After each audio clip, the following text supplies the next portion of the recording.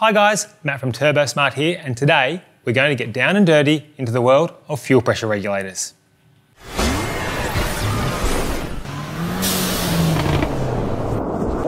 Now, it's no secret that Turbosmart is known for its world-leading boost control products. But did you also know that we have a full range of fuel control products as well? Well, we do. So today we're going to go through not only the full Turbosmart lineup of FPRs, FPR just stands for fuel pressure regulator. I'll use those two terms interchangeably in this video. We're also going to get a little bit nerdy on what makes a great fuel pressure regulator, while covering the differences between FPRs or fuel pressure regs that are designed for mechanical pumps versus those that are designed for electric pumps, as well as high and low pressure fuel pressure regulators. So kick back, relax, grab a cold beverage and follow along as we walk through everything that you never needed to know about fuel pressure regulators. Now, before we even look at any of these products in detail, we're going to backtrack just a little bit and cover what a fuel pressure regulator is and why we need one on our engine. So, as you've probably gathered by the name, a fuel pressure regulator is designed to keep a constant fuel pressure in the fuel rail.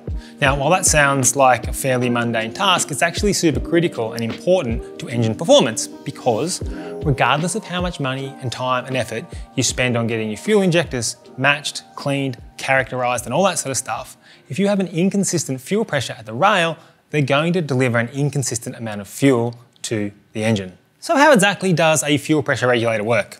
An FPR has two individual chambers that are separated by a diaphragm. Attached to the diaphragm is a valve, and as the valve moves down, it covers the fuel return hole, preventing fuel from returning to the tank. As the valve lifts up, it exposes the fuel return hole, allowing fuel to return. In the top chamber, there's a finely calibrated spring that pushes down on the valve. As the fuel pump supplies fuel to the fuel rail, pressure builds in the bottom chamber, pushing up on the diaphragm against the spring. The lifting valve exposes the fuel return hole, allowing fuel out of the regulator and back to the tank. The opposing forces of fuel pressure on the bottom of the diaphragm and spring pressure on the top of the diaphragm continuously moves the valve to maintain a constant fuel pressure in the rail. So, where does boost enter the chat? Well, first, imagine a world where we had 40 psi of fuel pressure in the rail, and also we had 40 psi of boost pressure in the intake manifold. What do you think would happen when we open the fuel injector? Well, nothing. There'd be no fuel flowing through the injector from the rail into the intake manifold because there's no pressure differential across the injector. And that's what this guy is all about, the pressure reference. So the manifold pressure reference acts on the top chamber alongside the spring to ensure that no matter the intake manifold pressure, the pressure differential across the fuel injector remains constant. Now, if you can imagine that we had our same 40 psi boost pressure as before, but this time we've got the manifold pressure reference hooked up, we no longer just have spring pressure acting on the diaphragm, we also have 40 psi of air pressure pushing the piston down over the fuel return hole, ensuring that the pressure in the rail maintains the same fuel pressure across the injector that it has at idle. Now, I'm going to stop right here for just a moment. I want to let you know something. This is one area where not all fuel pressure regulators are created equal.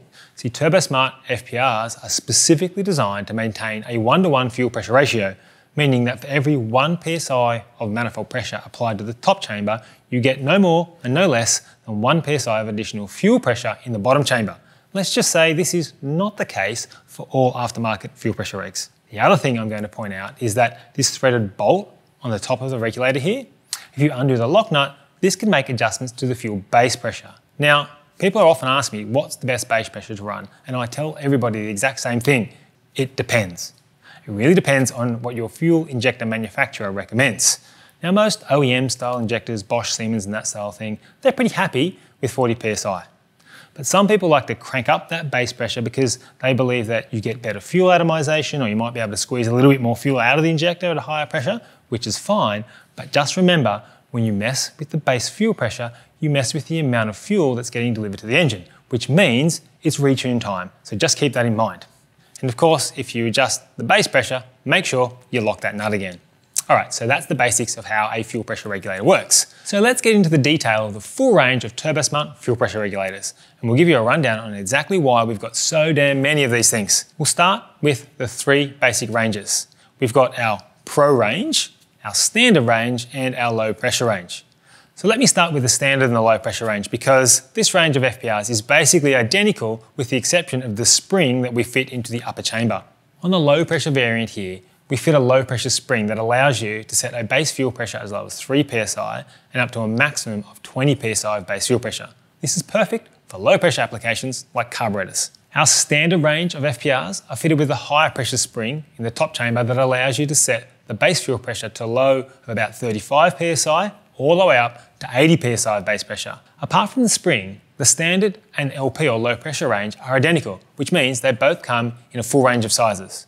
And what I mean by size is the size of the fuel inlet and outlet fittings. On the standard range of FPRs, we have an array of fitting options from a 1/8 NPT to a direct fit OEM Bosch fuel rail fitting for the mighty Barra engine, as well as AN size fitting for Dash 6, Dash 8 and Dash 10. Not only do we have this array of fitting options in our standard range of FPRs, but we've got colours as well for that extra bit of bling in your engine bay. There's this red, blue, purple, black and blacker or sleeper. Now I know what you're thinking. That's cool, you've got all of these regs, but which one do I need for my engine? That's actually easy. Choose the fuel pressure regulator that fits your fuel lines. Now I know you probably wanted a more scientific answer than that, but the reality is the FPR will not be the limiting factor in your fuel system. Even this 1/8 NPT fuel pressure regulator, which has the smallest inlet and outlet fittings of all the range, it can maintain 35 psi of base fuel pressure with over 700 litres per hour of fuel flowing through it. Now, that's more fuel than 2 Bosch 044 pumps combined can supply. Now, I'm guessing if you're running 2 044s, then you've probably also upgraded your fuel lines to more than 1/8 rubber.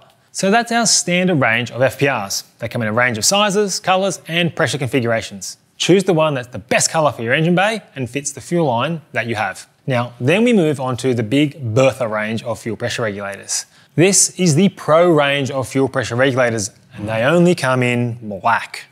These guys have been designed for serious engines with serious drinking problems. Physically larger than the standard range, the Pro range has an EFI and a mechanical variant and only come in a Dash 10 and Dash 12 sizing.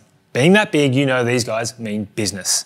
You'll also notice that the Pro FPRs have no less than 5 inlet ports, which accommodates multiple stages of fuel injectors even on V8 engines. The Pro FPRs allow for a higher range of base fuel pressures than the standard range as well, with the Pro EFI allowing between 50 and 130 psi of base pressure and the Pro M for mechanical allowing 50 to 100 psi of base fuel pressure. Now, the Pro EFI unit is fundamentally quite similar to the standard range of FPRs. Now, obviously, they're a little larger physically to account for the 5 fuel ports on the bottom, and correspondingly, they've got a slightly larger top cap as well. Now, the Pro M is clearly much taller than any of our other fuel pressure regulators. But the question is, why? What's so different about this fuel pressure regulator that requires such a big can? Well, this guy is designed for fuel systems running a mechanical fuel pump.